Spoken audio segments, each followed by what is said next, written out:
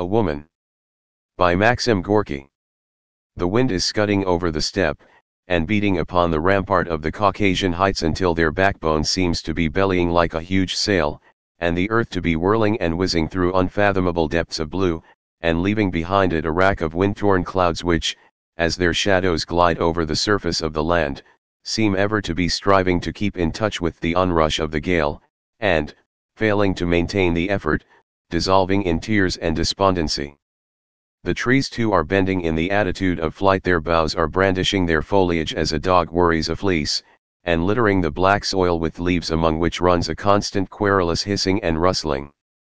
Also, storks are uttering their snapping cry, sleek rooks cawing, steppe grasshoppers maintaining their tireless chirp, sturdy, well-grown husbandmen uttering shouts like words of command, the threshing floors of the rolling steppe diffusing a rain of golden chaff, and eddying whirlwinds catching up stray poultry feathers, dried onion strips and leaves yellowed with the heat, to send them dancing again over the trim square of the little Cossack hamlet.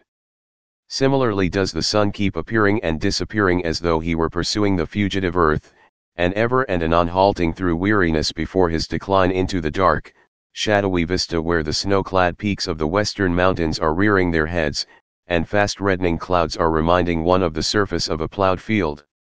At times those clouds part their bulk to reveal in blinding splendor the silvery saddle of Mount Elberts, and the crystal fangs of other peaks, all, apparently, striving to catch and detain the scudding vapors. And to such a point does one come to realize the earth's flight through space that one can scarcely draw one's breath for the tension, the rapture, of the thought that with the rush of that dear and beautiful earth oneself is keeping pace towards, and ever tending towards, the region where, behind the eternal, snow-clad peaks, there lies a boundless ocean of blue, an ocean beside which there may lie stretched yet other proud and marvelous lands, a void of azure amid which one may come to descry far distant, many-tinted spheres of planets as yet unknown, but sisters, all, to this earth of ours. Meanwhile from the steppes low, ponderous grey oxen with sharp horns are drawing an endless succession of wagon loads of threshed grain through rich, black, soot-like dust.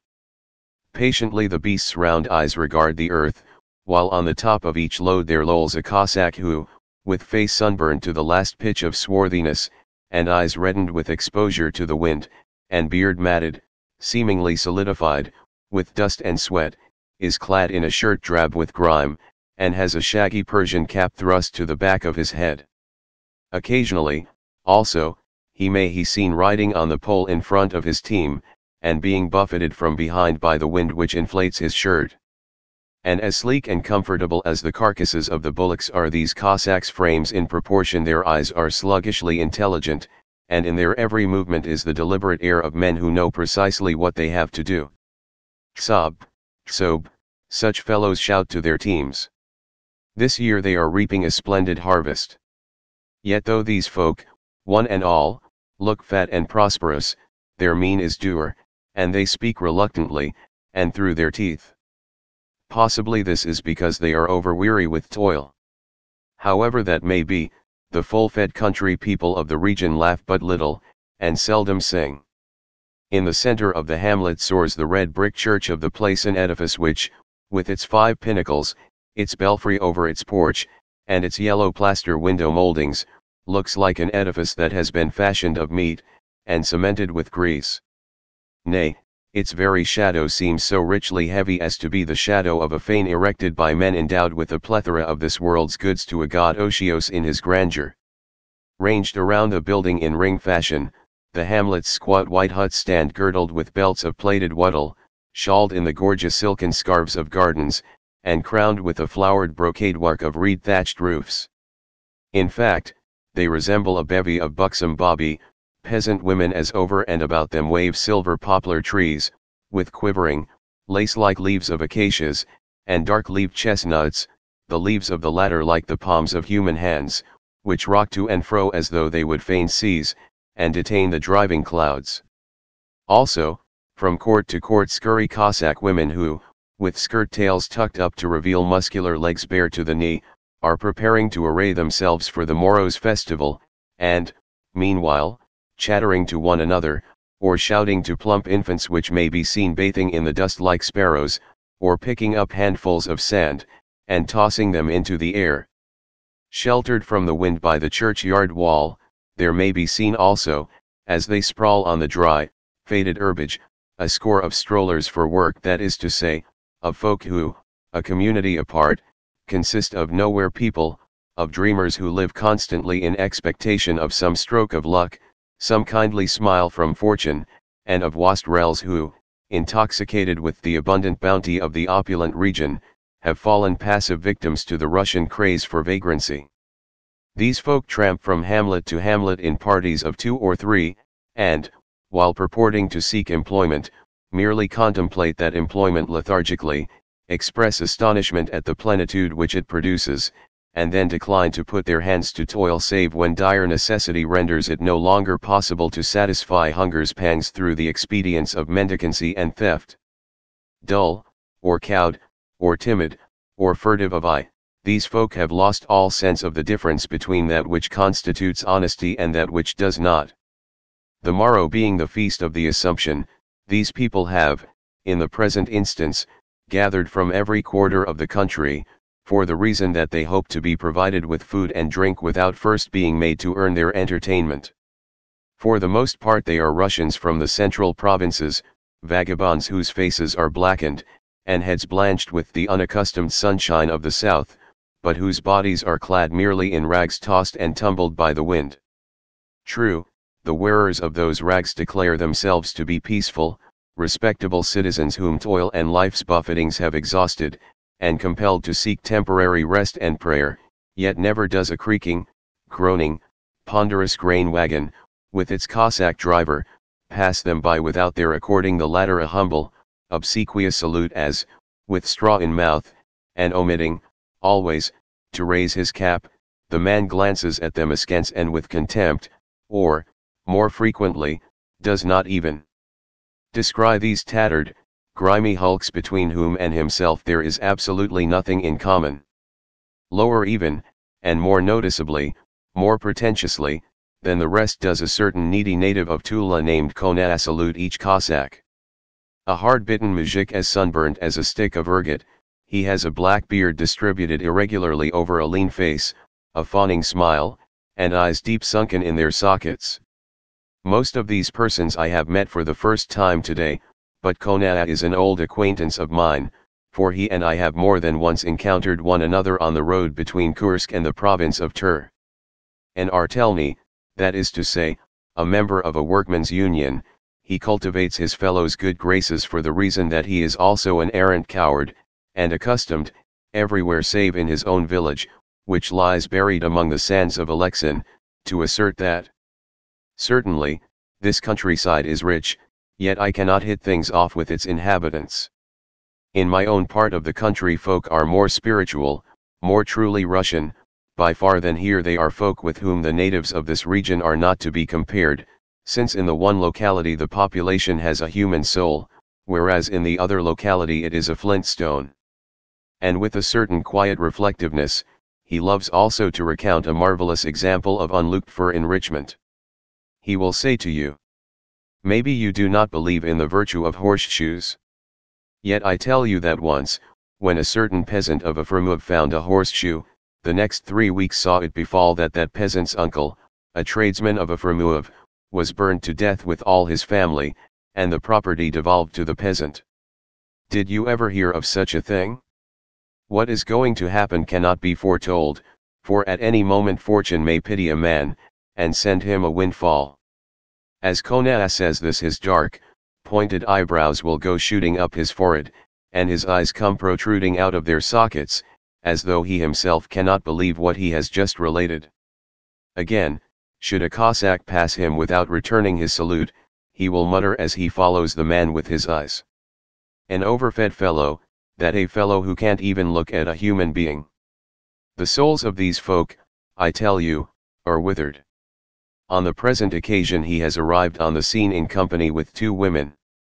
One of them, aged about 20, is gentle-looking, plump, and glassy of eye, with a mouth perpetually half open, so that the face looks like that of an imbecile, and though the exposed teeth of its lower portion may seem to be set in a smile, you will perceive, should you peer into the motionless eyes under the overhanging brows, that she has recently been weeping in the terrified, hysterical fashion of a person of weak intellect. "I have come here with that man and other strangers," thus I heard her narrate in low, querulous tones as with a stumpy finger she rearranged the faded hair under her yellow and green scarf. A fat-faced youth with high cheekbones and the small eyes of a Mongol here nudged her, and said carelessly, "You mean, rather, that your own man has cast you off. Probably he was the only man you ever saw." Konrad drawled thoughtfully as he felt in his wallet. Nowadays folk need think little of deserting a woman, since in this year of grace women are no good at all. Upon this the woman frowned and blinked her eyes timidly, and would have opened her lips to reply, but that her companion interrupted her by saying in a brisk, incisive tone, "Do not listen to those rascals."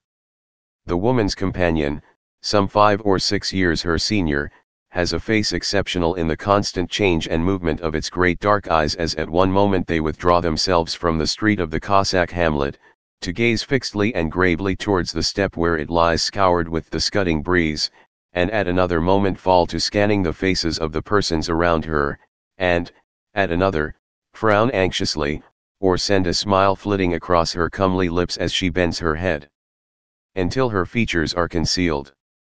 Next, the head is raised again, for the eyes have taken on another phase, and become dilated with interest, while a sharp furrow is forming between the slender eyebrows, and the finely molded lips and trim mouth have compressed themselves together, and the thin nostrils of the straight nose are snuffing the air like those of a horse. In fact, in the woman there is something non-peasant in its origin. For instance, let one but watch her sharply clicking feet as, in walking, they peep from under her blue skirt, and one will perceive that they are not the splayed feet of a villager, but, rather, feet arched of instep, and at one time accustomed to the wearing of boots. Or, as the woman sits engaged in embroidering a blue bodice with a pattern of white peas, one will perceive that she has long been accustomed to plying the needle so dexterously. Swiftly do the small, sunburnt hands fly in and out under the tumbled material, eagerly though the wind may strive to wrest it from her. Again, as she sits bending over her work, one will descry through a rent in her bodice a small, firm bosom which might almost have been that of a virgin, were it not for the fact that a projecting teat proclaims that she is a woman preparing to suckle an infant. In short, as she sits among her companions she looks like a fragment of copper flung into the midst of some rusty old scrap iron. Most of the people in whose society I wander neither rise to great heights nor sink to great depths, but are as colorless as dust, and wearisomely insignificant. Hence is it that whenever I chance upon a person whose soul I can probe and explore for thoughts unfamiliar to me and words not hitherto heard, I congratulate myself, seeing that though it is my desire to see life grow more fair and exalted, and I yearn to bring about that end, there constantly reveals itself to me merely a vista of sharp angles and dark spaces and poor crushed, defrauded people. Yes, never do I seek to project a spark of my own fire into the darkness of my neighbor's soul, but I see that spark disappear, become lost, in a chaos of dumb vacuity. Hence the woman of whom I have just spoken particularly excites my fancy, and leads me to attempt divinations of her past, until I find myself evolving a story which is not only of vast complexity, but has got painted into it merely the colors of my own hopes and aspirations. It is a story necessarily illusory, necessarily bound to make life seem even worse than before. Yet it is a grievous thing never to distort actuality, never to envelop actuality in the wrappings of one's imagination. Closing his eyes, and picking his words with difficulty, a tall, fair peasant drawls in thick, glue-like tones. "Very well," I said, and off we set. On the way I said again, "Gubin, though you may not like to be told so, you are no better than a thief." The oaths uttered by this peasant are uniformly round and firm, they roll forward as a cartwheel trundles along a hot, dusty country road. The youth with the high cheekbones fixes the whites of his porcine eyes the pupils of which are as indeterminate as the eyes of a blind man, upon the woman in the green scarf. Then, having, Like a calf, plucked and chewed some stalks of the withered grass, he rolls up the sleeves of his shirt, bends one fist into the crook of the elbow, and says to Konaa with a glance at the well-developed muscle. Should you care to hit me? No, you can hit yourself. Hit yourself over the head. Then, perhaps, you'll grow wiser. Stolidly the young fellow looks at Konaa, and inquires. How do you know me to be a fool? Because your personality tells me so. Eh, cries the young fellow truculently as he raises himself to a kneeling posture. How know you what I am? I have been told what you are by the governor of your province. The young fellow opens his mouth, and stares at Konaa. Then he asks. To what province do I belong? If you yourself have forgotten to what province you belong, you had better try and loosen your wits. Look here. If I were to hit you, The woman who has been sewing drops her work to shrug one rounded shoulder as though she were cold, and ask conciliatorily. Well, what province do you belong to? The young fellow re-echoes as he subsides onto his heels. I belong to Penza. Why do you ask? Oh, never mind why. Presently, with a strangely youthful laugh, the woman adds in a murmur. I ask because I too belong to that province. And to which canton? To that of Penza. In the woman's tone is a touch of pride. The young fellow squats down before her, as before a wood fire, stretches out his hands, and says in an ingratiating voice. What a fine place is our cantonal town. What churches and shops and stone houses there are in it. In fact, one shop sells a machine on which you can play anything you like, any sort of a tune. As well as, probably, the fool, comments Konaa in an undertone, though the young fellow is too enthralled with the memory of the amenities of his cantonal capital to notice the remark. Next, smacking his lips, and chewing his words, he continues in a murmur. In those stone houses. Here the woman drops her sewing a second time to inquire, is there a convent there? A convent. And the young fellow pauses uncouthly to scratch his neck. Only after a while does he answer. A convent? Well, I do not know, for only once, to tell the truth, have I been in the town, and that was when some of us famine folk were set to a job of road making. Well, gasps Konaa, as he rises and takes his departure. The vagabonds, huddled against the churchyard wall, look like litter driven thither by the steppe wind, and as liable to be whirled away again whenever the wind shall choose. 3 of the party are sleeping, and the remainder either mending their clothing, or killing fleas, or lethargically munching bread collected at the windows of the Cossacks' huts. I find the sight of them weary me as much as does the young fellow's fatuous babble. Also, I find that whenever the elder of the 2 women lifts her eyes from her work, and half smiles, the faint half smile in question vexes me intensely. Consequently, I end by departing in Konaa's wake. Guarding the entrance of the churchyard, 4 poplar trees stand erect, save when, as the wind harries them, they bow alternately to the arid, dusty earth and towards the dim vista of tow-colored steppe and snow-capped mountain peaks. Yet, oh how that steppe, bathed in golden sunshine, draws one to itself and its smooth desolation of sweet, dry grasses as the parched, fragrant expanse rustles under the soughing wind. You ask about that woman, queries Konaa, whom I find leaning against one of the poplar trunks, and embracing it with an arm. Yes. From where does she hail? From Ryazan, she says. Another story of hers is that her name is Tatiana. Has she been with you long? No. In fact, it was only this morning, some 30 versts from here, that I overtook her and her companion. However, I have seen her before, at Mako on Laba, during the season of hay harvest, when she had with her an elderly, smooth-faced mujik who might have been a soldier, and certainly was either her lover or an uncle, as well as a bully and a drunkard of the type which, before it has been 2 days in a place, starts about as many brawls.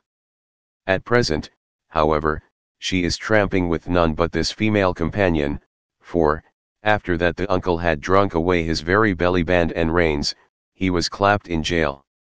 The Cossack, you know, is an awkward person to deal with. Although Kona'a speaks without constraint, his eyes are fixed upon the ground in a manner suggestive of some disturbing thought. And as the breeze ruffles his dishevelled beard and ragged pea-jacket, it ends by robbing his head of his cap of the tattered, peakless clout which, with rents in its lining, so closely resembles a Chepchik woman's mob cap, as to communicate to the picturesque features of its wearer an appearance comically feminine. Yes, expectorating, and drawling the words between his teeth, he continues, she is a remarkable woman, a regular, so to speak, high-stepper. Yet it must have been the devil himself that blew this young oaf with the bloated jowl onto the scene. Otherwise I should soon have fixed up matters with her. The cur that he is. But once you told me that you had a wife already. Darting at me an angry glance, he turns away with a mutter of, am I to carry my wife about with me in my wallet? Here there comes limping across the square a mustachioed Cossack. In one hand he is holding a bunch of keys, and in the other hand a battered Cossack cap, peak in front. Behind him, sobbing and applying his knuckles to his eyes, there is creeping a curly-headed urchin of 8, while the rear is brought up by a shaggy dog whose dejected countenance and lowered tail would seem to show that he too is in disgrace. Each time that the boy whimpers more loudly than usual, the Cossack halts, awaits the lad's coming in silence, cuffs him over the head with the peak of the cap, and, resuming his way with the gait of a drunken man, leaves the boy and the dog standing where they are, the boy lamenting, and the dog wagging its tail as its old black muzzle sniffs the air. Somehow I discern in the dog's mien of holding itself prepared for anything that may turn up, a certain resemblance to Kona'a's bearing, save that the dog is older in appearance than is the vagabond. You mentioned my wife, I think, presently he resumes with a sigh. Yes, I know, but not every malady proves mortal, and I have been married 19 years. The rest is well known to me, for all too frequently have I heard it and similar tales. Unfortunately, I cannot now take the trouble to stop him, so once more I am forced to let his complaints come oozing tediously into my ears. The wench was plump, says Kona'a, and panting for love, so we just got married, and brats began to come tumbling from her like bugs from a bunk. Subsiding a little, the breeze takes, as it were, to whispering. In fact, I could scarcely turn round for them. Even now 7 of them are alive, though originally the stud numbered 13. And what was the use of such a gang? For, consider, my wife is 42, and I am 43. She is elderly, and I am what you behold. True, hitherto I have contrived to keep up my spirits, yet poverty is wearing me down, and when, last winter, my old woman went to pieces I set forth, for what else could I do, to tour the towns. In fact, folk like you and myself have only one job available, the job of licking one's chops, and keeping one's eyes open. Yet, to tell you the truth, I no sooner perceive myself to be growing superfluous in a place than I spit upon that place, and clear out of it.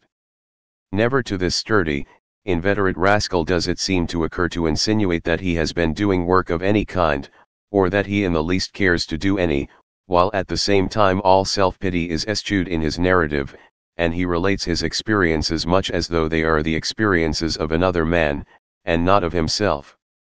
Presently, as the Cossack and the boy draw level with us, the former, fingering his mustache, inquires thickly, "Whence are you come?" "From Russia." "All such folk come from there." Thereafter, with a gesture of disdain, this man of the abnormally broad nose, eyes floating in fat, and flaxen head shaped like a flounder's, resumes his way towards the porch of the church. As for the boy, he wipes his nose and follows him while the dog sniffs at our legs, yawns, and stretches itself by the churchyard wall. "Did you see?" mutters Kona'a. "Oh yes, I tell you that the folk here are far less amiable than our own folk in Russia. But hark! What is that?" To our ears there have come from behind the corner of the churchyard wall a woman's scream and the sound of dull blows. Rushing thither, we behold the fair-headed peasant seated on the prostrate form of the young fellow from Penza, and methodically, gruntingly delivering blow after blow upon the young fellow's ears with his ponderous fists, while counting the blows as he does so. Vainly, at the same time, the woman from Ryazan is prodding the assailant in the back, whilst her female companion is shrieking, and the crowd at large has leapt to its feet, and, collected into a knot, is shouting gleefully, "That's the way! That's the way!" 5. The fair-headed peasant counts. "Why are you doing this?" the prostrate man protests. 6. "Oh dear," ejaculates Kona, dancing with nervousness. "Oh dear, oh dear." The smashing blows fall in regular cadence as, prone on his face, the young fellow kicks, struggles, and puffs up the dust. Meanwhile a tall, dour man in a straw hat is rolling up a shirt sleeve, and alternately bending and stretching a long arm, whilst a lithe, white-headed young stripling is hopping, sparrow-like, from one onlooker to another, and exclaiming in suppressed, cautious tones, "Stop it, pray stop it, or we shall be arrested for creating a disturbance." Presently the tall man strides towards the fair-headed peasant, deals him a single blow which knocks him from the back of the young fellow, and, turning to the crowd, says with an informing air, "That's how we do it in Tambov." "Brutes! Villains!" screams the woman from Ryazan, as she bends over the young fellow. Her cheeks are livid, and as she wipes the flushed face of the beaten youth with the hem of her gown, her dark eyes are flashing with dry wrath, and her lips quivering so painfully as to disclose a set of fine, level teeth. Kona, pecking up to her, says with an air of advice, "You had better take him away, and give him some water." Upon this the fair-headed mujik, rising to his knees, stretches a fist towards the man from Tambov, and exclaims, "Why should he have gone and bragged of his strength, pray? Was that a good reason for thrashing him? And who are you?" "Who am I?" "Yes, who are you? Never mind. See that I don't give you another swipe." Upon this the onlookers plunge into a heated debate as to who was actually the beginner of the disturbance, while the lithe young fellow continues to wring his hands, and cry imploringly, "Don't make so much noise about it. Remember that we are in a strange land, and that the folk hereabouts are strict. So queerly do his ears project from his head that he would seem to be able, if he pleased, to fold them right over his eyes." Suddenly from the roseate heavens comes the vibrant note of a bell, whereupon, the hubbub ceases and at the same moment a young Cossack with a face studded with freckles, and, in his hands, a cudgel, makes his appearance among the crowd. "What does all this mean?" he inquires not uncivilly. "They have been beating a man," the woman from Ryazan replies. As she does so she looks comely in spite of her wrath. The Cossack glances at her then smiles. "And where is the party going to sleep?" he inquires of the crowd. "Here," someone ventures. "Then you must not, someone might break into the church. Go, rather, to the Ataman Cossack headman or mayor, and you will be billeted among the huts." "It is a matter of no consequence," Kona remarks as he paces beside me. "Yet they seem to be taking us for robbers," is my interruption. "As is everywhere the way," he comments. "It is but one thing more laid to our charge. Caution decides always that a stranger is a thief." In front of us walks the woman from Ryazan, in company with the young fellow of the bloated features. He is downcast of mien, and at length mutters something which I cannot catch, but in answer to which she tosses her head, and says in a distinct, maternal tone, "You are too young to associate with such brutes." The bell of the church is slowly beating, and from the huts there keep coming neat old men and women who make the hitherto deserted street assume a brisk appearance, and the squat huts take on a welcoming air. In a resonant, girlish voice there meets our ears. "Ma'am! Ma'am ka! Where is the key of the green box? I want my ribbons." while in answer to the bell's summons, the oxen low a deep echo. The wind has fallen, but reddish clouds still are gliding over the hamlet, and the mountain peaks blushing until they seem, thawing, to be sending streams of golden, liquid fire onto the steps, where, as though cast in stone, a stork, standing on one leg, is listening, seemingly, to the rustling of the heat-exhausted herbage. In the forecourt of the Ataman's hut we are deprived of our passports, while 2 of our number, found to be without such documents, are led away to a night's lodging in a dark storehouse in a corner of the premises. Everything is executed quietly enough, and without the least fuss, purely as a matter of routine, yet Konaa mutters, as dejectedly he contemplates the darkening sky. What a surprising thing, to be sure. What is a passport? Surely a decent, peaceable man ought to be able to travel without a passport. So long as he be harmless, let him. You are not harmless, with angry emphasis the woman from Ryazan interposes. Konaa closes his eyes with a smile, and says nothing more. Almost until the vigil service is over are we kept kicking our heels about that forecourt, like sheep in a slaughterhouse. Then Konaa, myself, the 2 women, and the fat-faced young fellow are led away towards the outskirts of the village, and allotted an empty hut with broken-down walls and a cracked window. No going out will be permitted, says the Cossack who has conducted us thither. Else you will be arrested. Then give us a morsel of bread, Konaa says with a stammer. Have you done any work here? The Cossack inquires. Yes, a little. For me? No. It did not so happen. When it does so happen I will give you some bread. And like a water butt the fat kindly-looking man goes rolling out of the yard. What else was to be expected, grumbles Konaa with his eyebrows elevated to the middle of his forehead. The folk hereabouts are knaves. Ah, well. As for the women, they withdraw to the darkest corner of the hut, and lie down, while the